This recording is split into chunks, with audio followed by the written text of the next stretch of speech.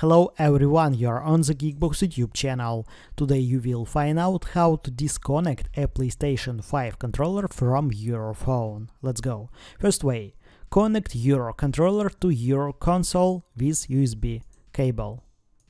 Press PlayStation button, choose Profile, Zone, or open Bluetooth settings. Choose your DualSense controller. Forget. That's it. Now you know how to disconnect a PlayStation 5 controller from your phone. Thanks for watching. Don't forget to like and subscribe to the channel. Good luck and see you soon.